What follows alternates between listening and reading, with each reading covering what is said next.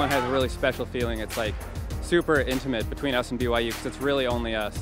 And today it was really only us. And so to get them is awesome because they're good and they're strong and they don't lay down, you know? They fight all 24 minutes, all 23 and a half minutes today. They fought.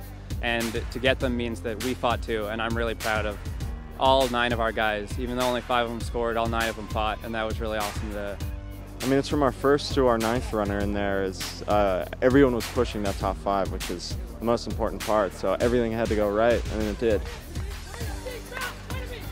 You know, at the end, I ended up catching the BYU guy right before the line, and that turned out to be, you know, such a big difference maker for us. So I don't know. I mean, I didn't know at the time, but after it was just so exciting to hear like, hey, that's, you know, that probably did it for us. So I don't know. It kind of takes me back to my redshirt year when Woody did the same thing. He caught one of BYU's guys at the line, and we ended up winning by 1 point. So, you know, it's just a great feeling.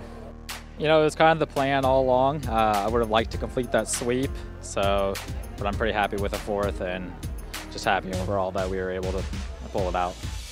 I mean, it's awesome, but more importantly, I mean, for me, it was great to send the older guys out on a good note, like DP, Fauble, you know, Reed. I know those guys really wanted to. They wanted it, and that's just something I kept in the back of my head. You know, just do it for them, not just for yourself. Do it for the team. I don't know. It's still setting in. You know, I didn't know I was going to have it until the line, till the finish line. I knew Scott was going to give me a run for it as I made my move. So it's an honor to do that with Scott in our 5th year. David's one of the hardest workers I know, and he's come through so much adversity over the last, not just this year, but in the past, before that. And when he has big success like this, it's really inspiring for me, and it's really validating for me to know that he did so well. It means a lot to me for him to win. I mean, this was strategic. It was us stacking up in a duel, in a hard duel. It was commitment from the gun, which is going to be what our mindset has to be in regionals and furthermore in nationals. Momentum is really undervalued in cross country, I think. If you have a good race last time, you just got to go do it again. There's nothing special. You don't have to do anything new. This sets us up well because we just have to go run well again. We just have to do it again 2 more times. This is just the first step of a long process, and these next 2 weeks are going to be important. We got to get ready for regionals.